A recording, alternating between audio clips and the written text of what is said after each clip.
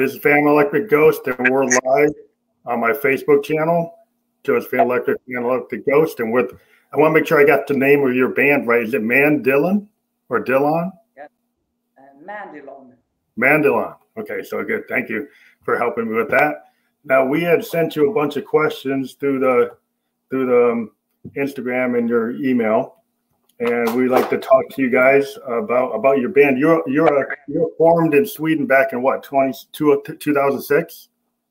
Yeah, we've been playing music all our lives, but 2006 we started Mandylon. Mandylon. Now, usually I'm going to go through the questions, and then we'll kind of get to where you are today.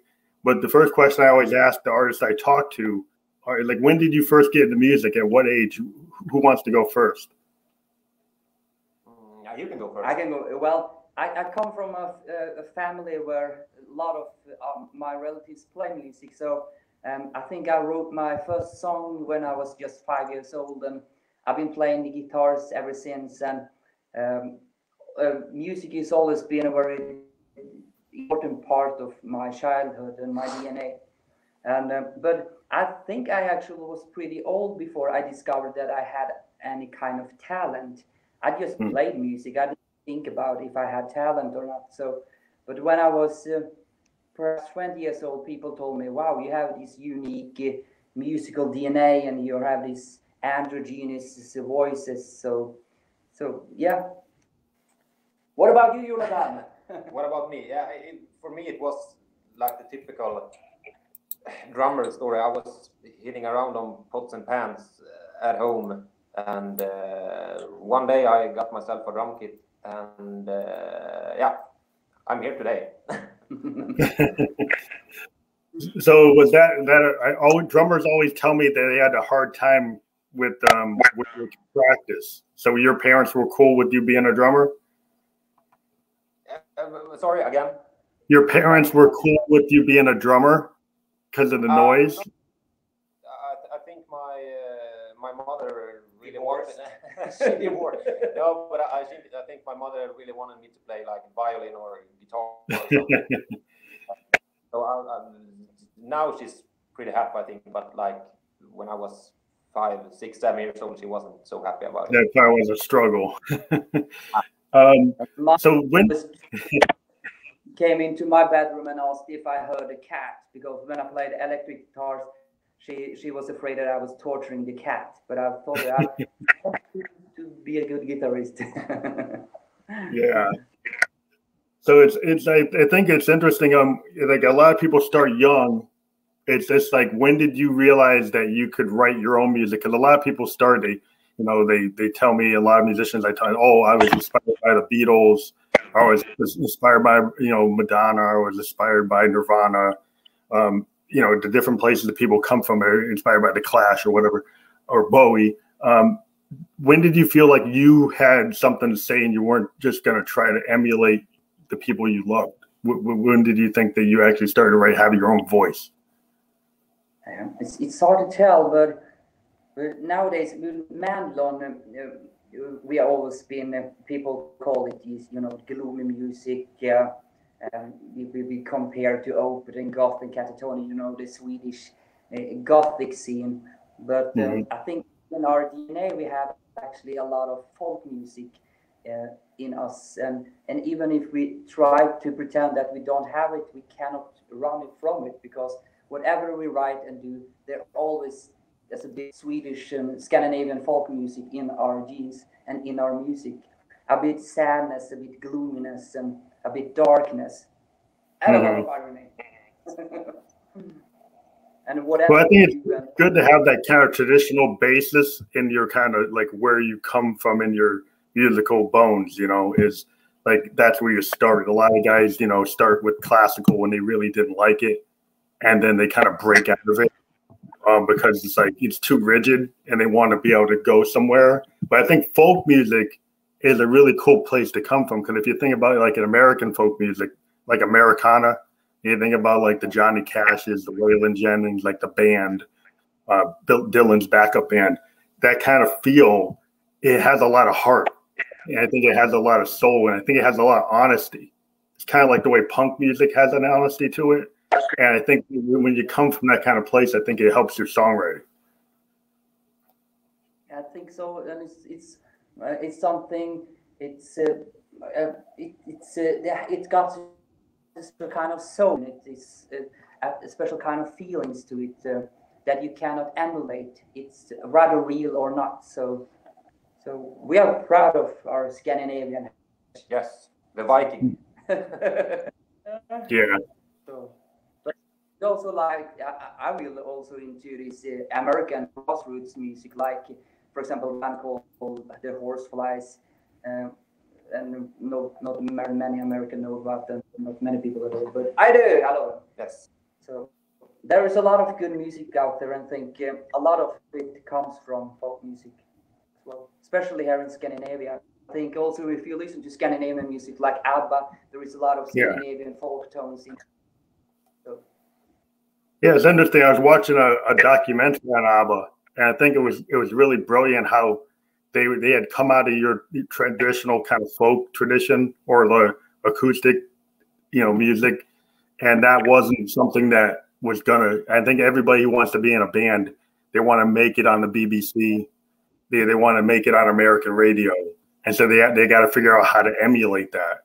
And ABBA, that whole documentary kind of showed how they were able to learn and kind of come up with their own style. It was like it's Phil Spector kind of wall of sound that they were able to do cheaper because they found out how to do it through studio kind of trickery or like studio capability to kind of layer without having to have the expense of all those overdubs. And I think that was really interesting to me because I always like to watch like music history to see where bands are coming from. And they inspired me a lot in terms of their songwriting. And their sound. This is a very unique sound. To have two singers singing simultaneously the way they did still isn't really that common. But it's interesting, like your influences and your reference points, because you have this kind of androgynous kind of Bowie-esque feel to your music. So I'm wondering, is Bowie one of your inspirations? David Bowie?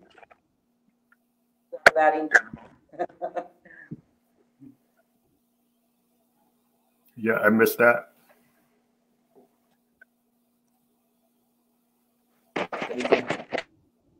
Oh, I didn't hear it. Repeat the question. Oh, you want me to repeat the question? Well, I was asking, were you inspired by like David Bowie? Oh, you're kind of blocking. Hello? I think I lost you for a second. Sorry, there's a.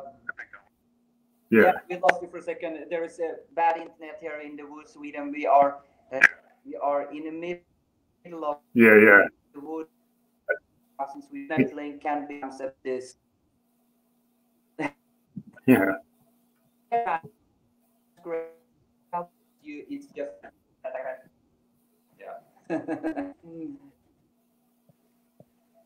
Yeah, the connection's kind of not going. Do you hear me now? No, we're kind of having a bad connection. Hello? Yeah.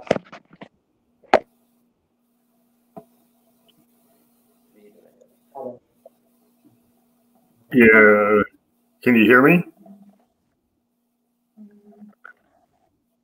Hello? Hello, we can hear you. Okay, I guess the question was, I don't know if you heard my question. I was asking, were you inspired by Bowie? David Bowie. Perhaps not so. We always listen to David Bowie and Ziggy Stardust, this kind of stuff, and some people also compare our style with David Bowie. So it's an honor, but we had never had a goal to sound like David Bowie or anything else. But he's a great artist, and he was a great artist, and a lot of cool sounds and way of recording stuff.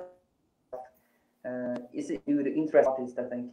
And our drummer, when he used makeup, he looked like Ziggy Stardust. So Yeah, I think anytime somebody has that kind of 80s new wave, if you do a new wave and kind of Duran Duran look, or like that new romantic style, like I'm a big fan of the new romantic era. And I'm a synth player, so a lot of synth players, that's what we kind of live in that era. And the whole idea was this high kind of hodgepodge of progressive rock mixed with punk, and then all this synth, new wave synth stuff. And it's the idea, like Bowie had all these ideas in the 70s with Brian Eno. And then he had his image. He had this very theatrical image. It was kind of Freddie Mercury, but like more like space alien theater. And I think a lot of bands like Duran Duran and the Flocks of Seagulls and New Order and Depeche Mode, they kind of felt like that they went in that direction. And so I think anybody that goes, even Prince, if you think about Prince, that kind of feel that you could go in this kind of gender bending way of presenting yourself with your stagecraft. That I think is, I think a lot of bands can go back to that. I mean, a lot of what I do with Josephine Electric was inspired by Prince and Camille and Bowie and all that. Just because I found that as a way to have a new way to have a voice for my music through Josephine. So I kind of feel what you're doing with your presentation and your stagecraft. Yeah, I think because many of us talk about Mandylon and call this sometimes a British wave kind of music. It's inspired from the 80s and David and Bowers and also with some of the lyrics compared to Bauhaus and the dark kind of music. So it's a great honor for us, for people to do that comparison. But and also we have this almost unisex performance, because it's hard to tell the band members what gender they are, and I think which gender you are. No, and you never will. And David Bowie did that great. But back in the 80s, this was very provoking. But now I think people find it still very interesting. There are some people that gets provoking, and we always get this question if we are gays or if we and stuff like that. And then we just say, yeah, we are. Yes, we say, well, only when we are with your dad. Yes. I think the interesting thing was in the 80s, people didn't really think to even challenge Freddie Mercury. I mean, nobody ever really, blatantly came up to him and said, "Oh, are you this? Are you that?" And when Prince was doing it, people would just say, "Oh, that's the 80s," And it was just this kind of thing it just felt right for him to carry that stagecraft, And if it seems like today everybody wants to put something on it and say, "Well, who are you?" And a lot of times it's like it was a show. I'm playing a character, right? And so this is what I do for my stagecraft, and I like to be like Peter Gabriel. Peter Gabriel used to go into different modes, and sometimes he'd wear a dress, sometimes he'd wear a costume, sometimes he'd look like an alien. He'd do whatever the song service the song, and nobody really asked him, what was his gender preference or anything. He was just doing it because that's what he felt the song needed. So do you do your stagecraft to kind of sync up with your music, with what the song means to you? Yeah, that's important. And it's also because I think it's also great to inspire the young generation, because there's a lot of debate in Scandinavia and Sweden about gender and about equality and stuff like that. And so when we are this genderless band, I think some people get in because it's become, even in the feminist play field, they can use our music as a voice, and that's also for us. So yeah, the man when we now awaken again, it's going to be even more graphic than before. We are going to take the stage performance one step further, and yeah, and play with gender and play with a lot of different effects and discover perhaps my voice even more, and the energy sound will get bigger and more exciting. Yes. Yeah. Can you elaborate?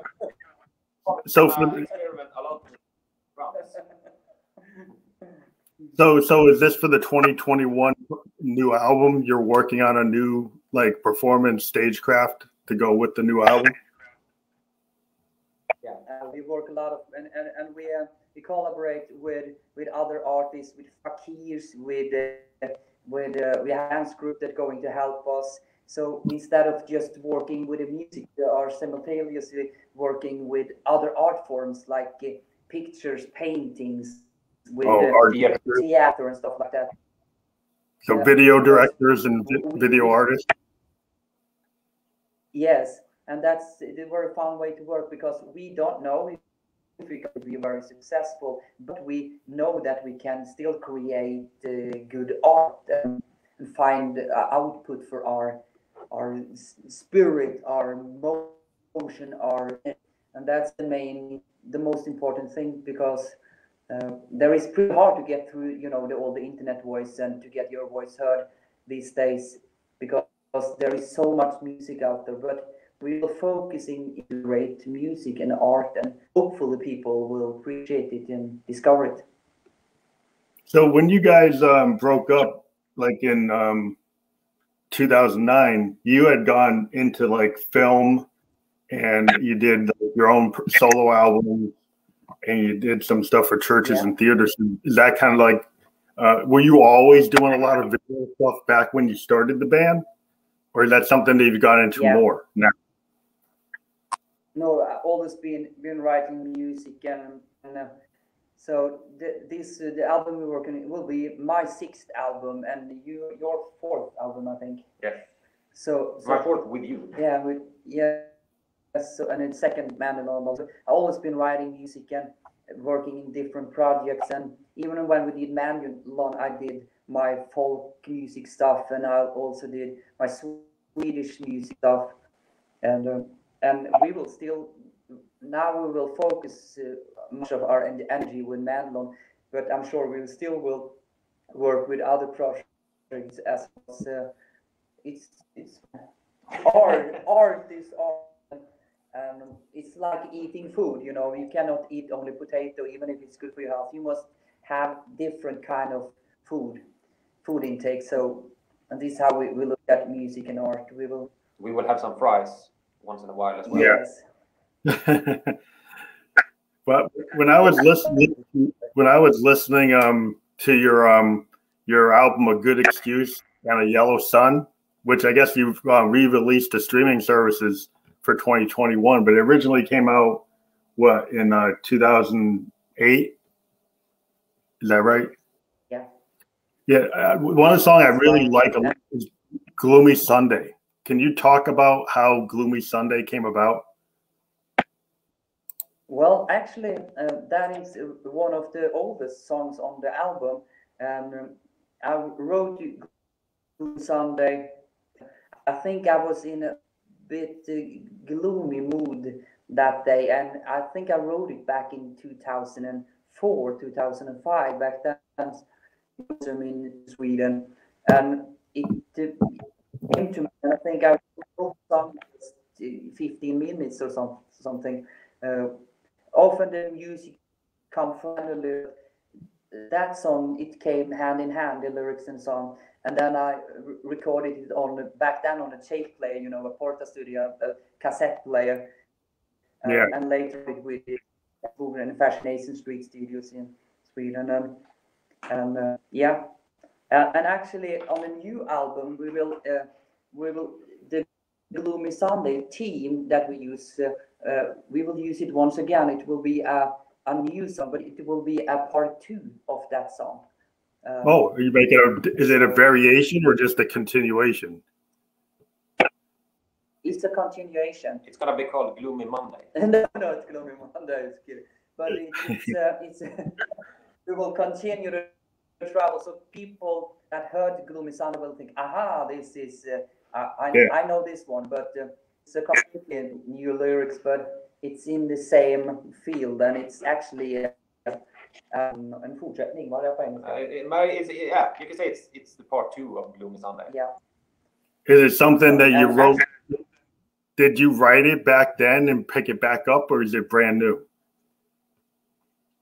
I started to write it back then, and we plan to actually have that also on the record, but it's a bit weird 10 songs and 2 that same, it was so similar there, so I kind of got it, but back a year ago I remember it again. I think, oh, this up again, so I recorded it in my studio because I built my own studio now, so I recorded it, and it's a very fun song also to play on a guitar because it's so easy and it's so logical, and it's in mathematics, so it's a fun song to play.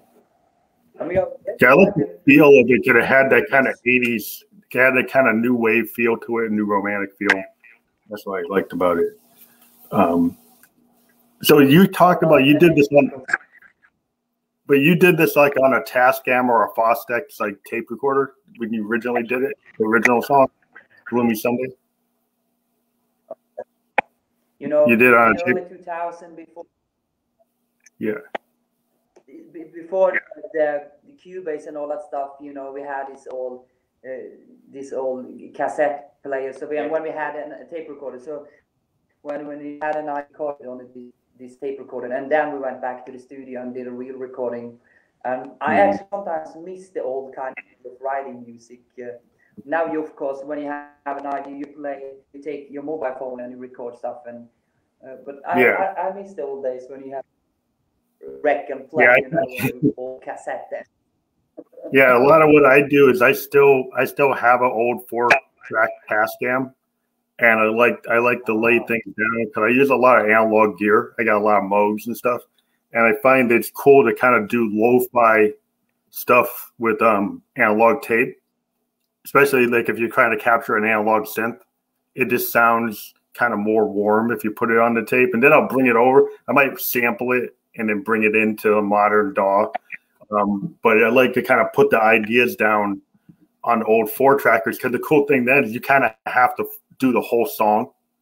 What I like about it is, like, if you go back in the old day, if you put something down on a 4-tracker, you kind of had to actually know the song. You end up learning the song because you're writing, you had to play everything. You couldn't just go onto the grid and fix it. You had to actually get it down to at least a demo format, and then you actually knew the song, you know. And I kind of like that. I still like to record that way. I also love the analog way of recording. So when we record this new album, we use a lot of old analog Swedish-made stuff, and it's so fun to record that way. And I have this honor because we have a great drummer that actually can play drums. That's me. That's me. That can play drums for me. And some part are also, of course, is played live in the studio because we love the old way to record stuff. So is there full band? Is there like a 4-piece or 5-piece band? What's the full size of your band? Do you like record as a band and mic it, and like so you're all playing live and kind of track it that way, or do you kind of do it overdub? Yeah, and we are 4 people when we play live, and yeah, me and I'm the singer. I'm the singer, and I also play the guitar. And we have one guitarist and one bass player, and this guy. And sometimes we are also use this backtrack machine when we have the synthesizers. But nowadays we have this extra person with us that has play actually the synthesizer, because it's hard to improvise when you got everything on backtracks, because if something failed, you have to start from the beginning. So you're kind of locked in. Yeah. So it's kind of old school. Yeah, well, I'm a keyboard player, so I kind of appreciate that. I appreciate when people bring live keyboard players back instead of just running backing tracks because kind of like that's my business, you know, being a keyboard player. So it like there was this is I don't know, last couple of years a lot of people were kind of into backing tracks and not having like the 80s type of keyboard players involved, because either you could just run a backing track on an MPC, or you know, you could just run it off your DAW, off of Ableton. But then what I found is like bands started saying, well, I'm kind of locked into that, and then I can't improvise as much. Because if I have the keyboard player, they can improvise, right? Because he can kind of feel where the band's going, and you don't have to be locked in. And so I think a lot of people who like to, you know, still play guitars, still play basses, still play drums, it just feels better if you have that kind of setup. At least for me, I'm kind of from the 80s.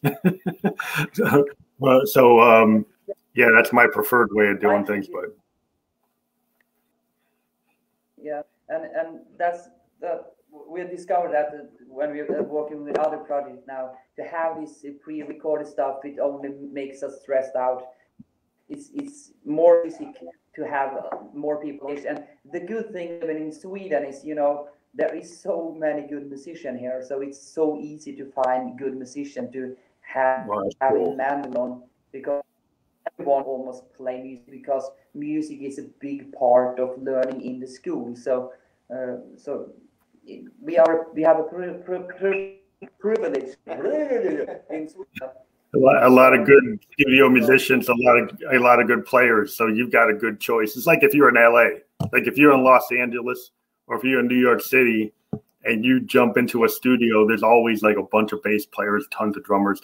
There's like if your drummer doesn't show up, or your bass player's stuck at the bar, you can get somebody else to come in. Yeah. It's like this in Sweden. That's all John, and he fixes everything. Yes. and we will analyze stuff now after COVID. We will be a lot of more people on stage, fakirs, and, you know, working with fires and stuff like that. And I like to see Mandylon nowadays more like an art than just a band, because the art is the main thing nowadays. It's a visual thing. It's a theater thing. That kind of brings me to you know, the whole idea that like I was inspired as a young kid to get into music by like looking at Andy Warhol and the Velvet Underground. I don't know if you ever knew the whole stories about the Andy Warhol and the Velvet Underground. Their whole thing was like, it was this art show, and so Lou Reed would be on stage, and then Andy Warhol would have all these screens up running visuals of his art films. So he'd have all these art films running behind the band, and then he'd have models sitting around, and actors sitting around, and it was like a happening. And to me, when I used to go watch the old films of it, and then Bowie kind of took some of those ideas and put them into life. But that whole idea of having this kind of art merged with film, you know, merged with music, I think a lot of bands, you know, in the scene, with a lot of electronic bands, you know, try to do that today. A lot of modular bands try to work with film directors or work with, you know, actors and models to do like little plays, you know, on stage in New York. You can go and see, before COVID, there were people doing these weird kind of happening, merging things with film students. So you get a bunch of electronic bands working with a bunch of film students, and then you run something. So it sounds like that's what you're trying to do there. Is that the kind of idea? Yeah, because there is so many ways to express music and the lyrics and stuff, and it gives it one more dimension to use other art form as well. And it's, to be honest, it's fun to work with other artists, you know, with dancers and stuff, because, you know, 5 minutes before we go on stage, we are this big strong team together, and we are in this together. And if it's just 100 people in the audience, we always give everything, because we believe in this so much together, and we want to give the audience a good experience. And we want also to challenge perhaps you know, this more commercial band, and you know the big record companies, they own the industry, so it's good to get them a knock. And Yeah, I think it's show good to them, diversify. It's good to diversify into other art forms because of the way the record industry is. Like if you can get into film, if you can get into dance, if you can get your show to be something that people want to see because it's more than just music, because it's art, I think that gives you an advantage, because then suddenly you've got some content you can put on YouTube. You've got content that could be filmed. You've got people that can hear about you that maybe wouldn't have thought about seeing you because they just didn't want to see a band. They wanted to see the dancers. They want to see the film. They want to see the other art. So I think you can widen your audience. And I mean, that's always a good thing. That's true. Yeah. So yeah, so we hope that this Corona thing will disappear soon, so we can be out there, Jonathan. Yes, and making love with music. So. Yes. So you guys got back together after breaking up because COVID kind of brought you guys back together. Yeah, we always been good friends, and we always been loving each other and working all together in other projects. And then we had this last year. We should, with our Swedish music, we should do this big theater tour, but that Corona came. And we did like one. We did the first show, the premiere. It was sold out, and you know, fantastic reviews. But then the Corona came, so I think it got us a little bit depressed, because now we was on the brink to this big breakthrough there in Sweden, and then the Corona. Yeah, so then we decided, well, we want to do rock music. Let's do Mandylon, let's do it good, and let's do it hard, and especially when something like Corona happens, it actually inspires to write some good rules. Yeah. Yeah, I think hard times kind of dictate great music. Like if you go back to like the 60s, you know, from like 66 to 1970 was such a volatile period in the world, and it created really good music because of what was going on in the scene, you know. And so I think that, you know, the Vietnam War, the whole issue of civil rights in the U.S., and there was a lot of stuff going on with the hippie culture, and then the LSD and free love, and the whole hippie movement.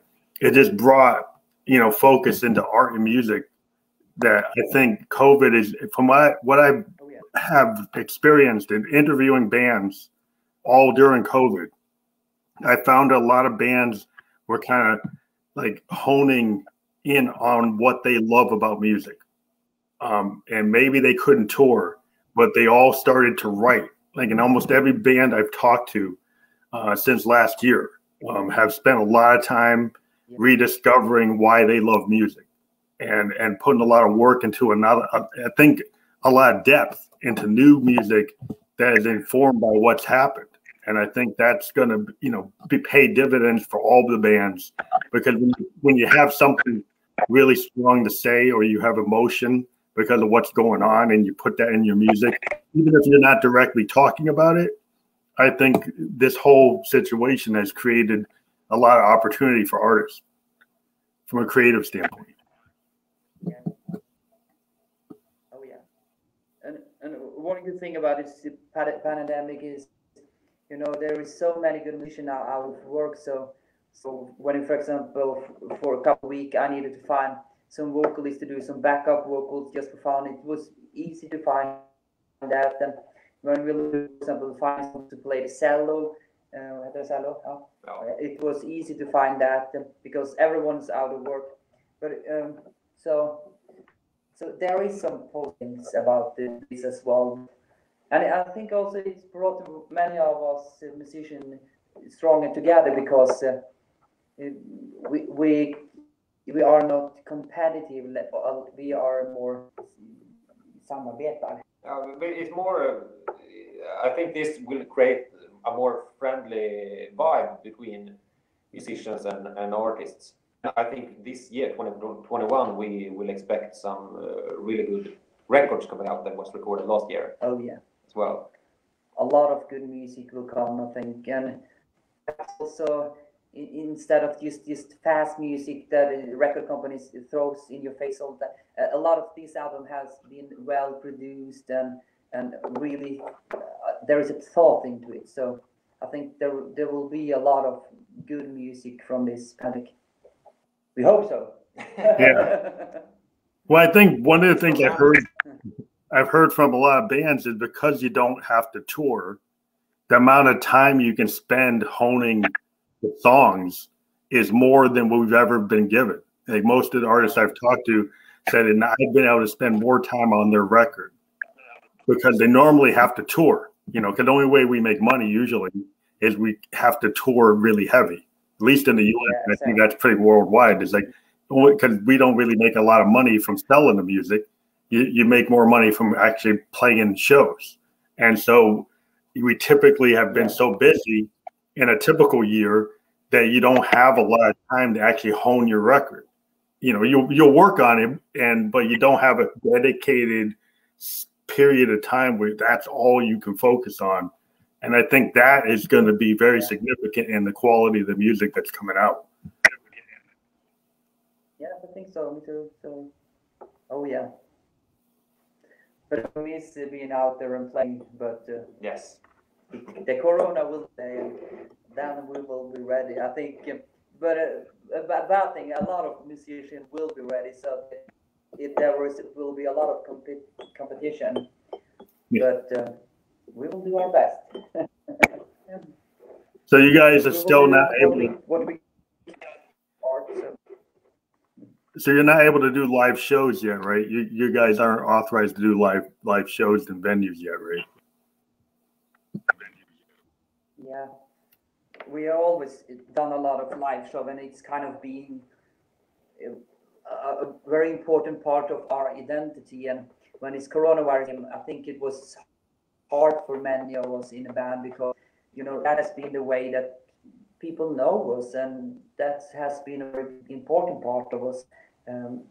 But we have found other ways to gain love, and yeah. But we miss it, we do. But therefore, we also really try to make this album a great album, the best we ever made. So there will be a big scene for us out there when the virus is over. And also we will, of course, we also do live performance on the internet, of course. So that's something we will probably do in the future. Yeah, do some live streams. Yeah. No, so I've seen some. Also when. Yeah.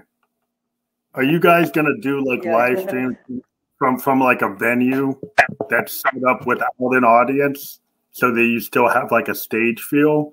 Or are you going to do it from like a studio? Do you have ideas of like how are you going to do live streaming? I think we will actually. I think we will rent a theater scene and perhaps do a live concert from there without an audience and just stream out live because there is something magic about doing stuff live, even if you're playing the wrong stream, but it's still live. It's wonderful to do something live, and I think the audience also appreciate it. So yeah, we've seen some bands in the US actually. Yeah, some bands in the US have actually like booked like closed venues and then live streamed with multiple cameras, like a festival. Yeah. Basically, it's a festival show without an audience, but it's in live fed, and then people buy tickets. And so companies are setting up like bands to be able to do these live venues with no audience. They sell the tickets on the net, and they're getting bands to actually, I want to see that band, so they do it. I've seen the Gorillaz did that in London. A band in called Tennis from Colorado did that, and so we're starting to see in the U.S. bands. In England, I've seen a couple bands, like I said, the Gorillaz did that around Christmas time. So it seems like, okay, well, I think the fans, if they can't see bands, you know, physically, will be willing to do that for the bands they're really into.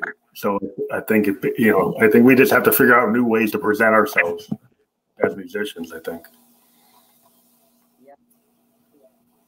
So are you guys working on videos for the new record?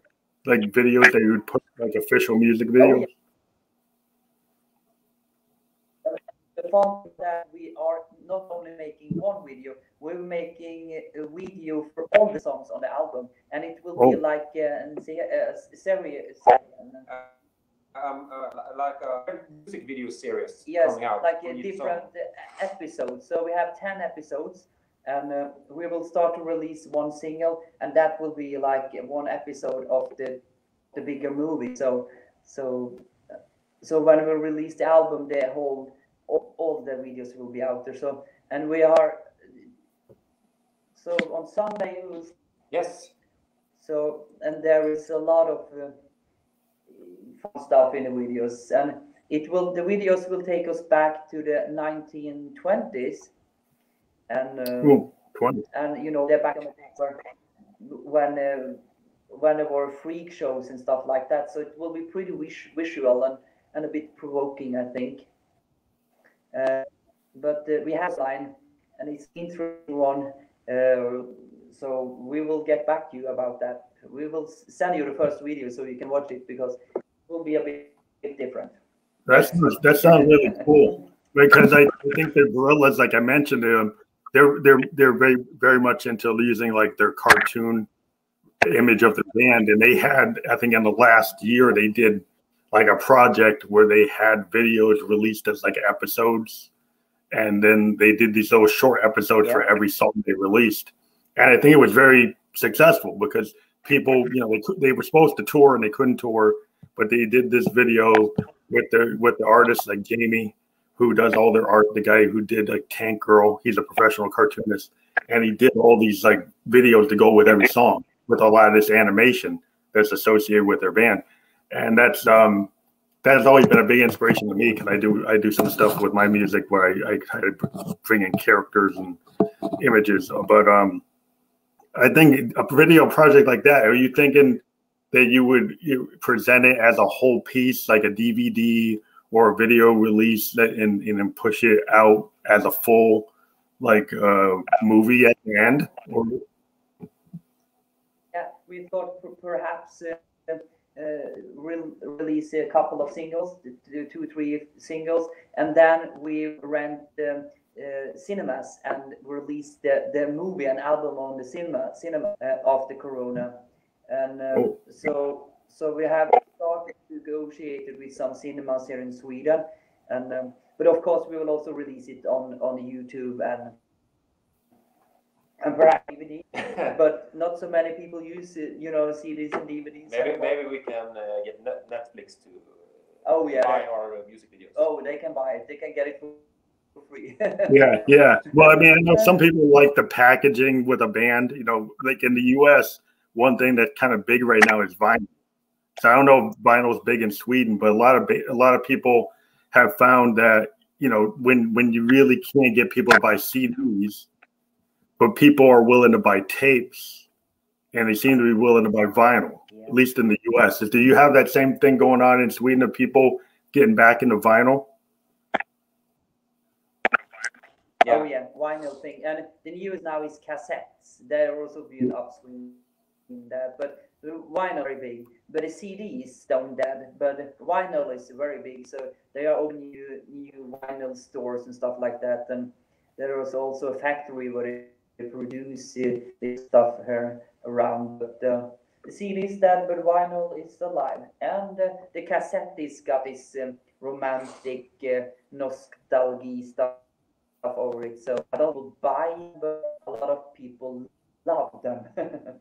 Well, I think what happens is, like, you know, I'm a big music fan, and I got a big vinyl collection. I think the thing that a lot of fans like is, in this digital age, it's cool to have your favorite artist. You have something physical from them, right? So you get a T-shirt, you get a poster. But if you get vinyl, I think the appeal of vinyl is you get a big canvas, and then the band presents their art to you in this bigger canvas, right? So you can get liner notes that you can actually read. You can get really interesting artwork. And I think it pulls you into the whole vibe of the band. And so it's more than just listening to a Spotify playlist. You're actually able to kind of feel the full mystique of a band. You know, I remember picking up a Led Zeppelin album, and it had like a spinning wheel, and you would sit there and you listen to the whole thing, and you're looking at the liner notes and you're spinning the wheel, or you're looking at all the artwork, and it kind of pulled you into the band. It made you want to focus on the band. And I think that's a cool thing if you think about it, in a world where people are listening to 2 minutes of your song on a playlist with 20 other bands. When you get back to vinyl, they'll listen to your whole project. So they kind of get pulled into your vibe. So yeah, it's a bit expensive to do the vinyl, but it's worth it because you will probably make up for the money pretty soon by selling them on live gigs or stuff like that. Yeah, because, I found that like if I go to a live gig in New York and I sell like my vinyl in a bunch of live gigs, I'll make more money than I make on Spotify all year. Yeah. Oh yeah. Not to push down Spotify because I'm actually work for them, but you know, kind of like you gotta do what you gotta do to make money as a musician. You know, you kind of do what you need to do. But it's kind of like we used to sell the cassettes out the back of our trunk in the hood. And I guess that's coming back.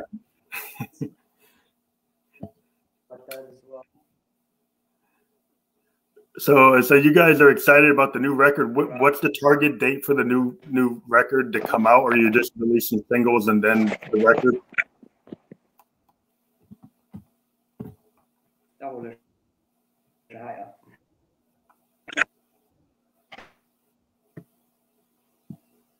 Oh, I just asked about, like, I know you said you're releasing like the art project for you're gonna do the film for, you know, the video for every song. But is there an overall like album coming out in 2021? We'll think the first come perhaps in 1.5 months, and the album we do not have a date for it, but it depends also if there is a record company that want to release it, or if we want to do it by ourselves. So there are also, but we haven't any new contracts, anything. But we will at least the first episode of this and the videos and the single we will release it in perhaps 1.5 months, and then we will see how big the interest is. But we hope that we also can do, you know, the LP and stuff like that, because we love the LP and the warms, you know, the sound from the LP. It's something different. It sounds other. It sounds like another dimension. Yeah, I love it. So you got the record's totally in the can. You're done. You finished the record. You just got to figure out how you present the video projects.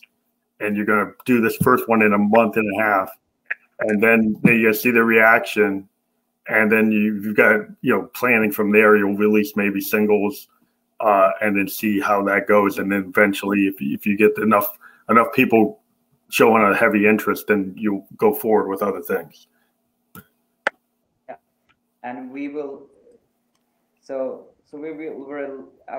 Yeah. So it will be interesting to see how much people we can get through with the first single. It's pretty hard nowadays, you know, to get through all this internet noise. There is so many good bands out there, and we have never been good at this social stuff. We think it's pretty hard to do, but we're learning, and we're trying to get out there, and I'm sure that new people will discover our music. But as we said, we always at least try to make good music and good art, and then we can just hope and pray that people also will discover it. So. Yeah. Well, I was listening to your album again. Another song that I really like is Mother. So Yeah. from your album A Good Excuse and the Yellow Sun. So can maybe you talk about that song a little bit? Yeah, it's written from about my mother, and it's about these, you know, the bad days and how I could see my mom's pain and how she suffered and stuff like that, and also how she's always been supportive in her own kind of way. So it was a very emotional song to write, and also a very emotional song to record. I know when we record, I think I took 8 or 9 hours just to record a vocal, because it was not so technical hard, because that had never been an issue, but it was a bit hard for me in a mental way. But that is a song that we always play it live on live show, because it's people seem to like it because they feel that it's real for some reason. Yeah, it feels like it's a personal expression. You know, it's cool. What I love about singer-songwriters is the fact that you're getting a window into their life. And a lot of singer-songwriters are willing to kind of take a part of themselves and put it in the song. And it's not just like it was written by some producer and it's just a banger hit, right? It's not that that's a bad thing, but I think what people like about singer-songwriters is they're actually getting the story from the artist themselves, direct. It's not filtered through bunch of, you know, like professional writers and other people. It's actually that person's, like reading a novel. You know, I always found that like listening to good singer-songwriters is like reading a good novel. Is you're getting into the heart of the person, you know. Oh, yeah. And that's a good thing. We are not on a big record company, so we are so free in our expression. We can write and say whatever we want, and there is not a producer that tells us to write in a specific way, and that's a good thing, because then it comes directly from our hearts. Sometimes the lyrics can be perhaps a bit difficult to understand, a bit cryptic, but it's us and it's for real, and that's, I think it's very important for us to always be real and to be honest about stuff.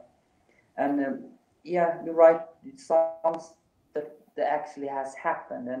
And on the ballad A Good Excuse and the Yellow Sun, there is a girl that I sing about that I really love, and I think it's interesting about not just fictional stuff. It's directly from the heart. Now the title track, I like, again, maybe like an understanding of what's the feeling for A Good Excuse in the Yellow Sun. Is like, what's that? Did that come from something that happened in your life? Well, actually, when we were in studio and we're going to record that song, I did not have a name for the specific song, but we was always joking about, if you have a good excuse for stuff, it will make your life easier, and if the sun is shining, it will also make your life. So good excuse and a yellow sun will make our hard life good enough. It's more like that, almost as expression. So then we decided, wow, it sounds pretty weird, but and goofy, but we called the song that, and also the album that, because even if it was a ballad, we thought in a lyrical way it kept what Mandylon was in its essence by that song. So, and we always play that song live as well, and it's always very fun to play. And yeah, always I enjoyed it. Well, I think the whole record is really good. I mean, I like to listen to albums. I'm an album guy. I don't like to just listen to singles, and I like the feel of the record. It feels like all the songs belong in it as an album, you know, and it feels like a complete picture of who you guys are.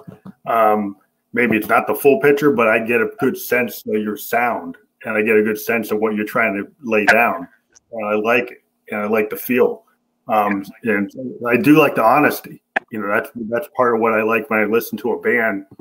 You know, I like to hear, even if I don't understand the cryptic stuff, and I'll go back and keep on listening to it to get a feel, and then I get my own interpretation of what I think you're trying to lay down.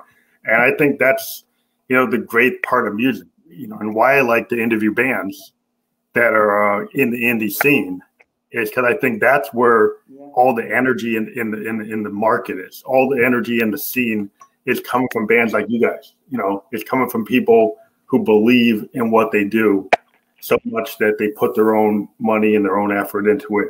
And I appreciate that. I appreciate guys that do that, and the girls that do that too. You know, I talk to a lot of different people, and you guys are. I really like your music, and I think it's like I wanted to present it to my audience because I think they need to hear what you guys are doing. Thank you so much. Thank you. We appreciate you that you like our music. So thanks for that. Yeah.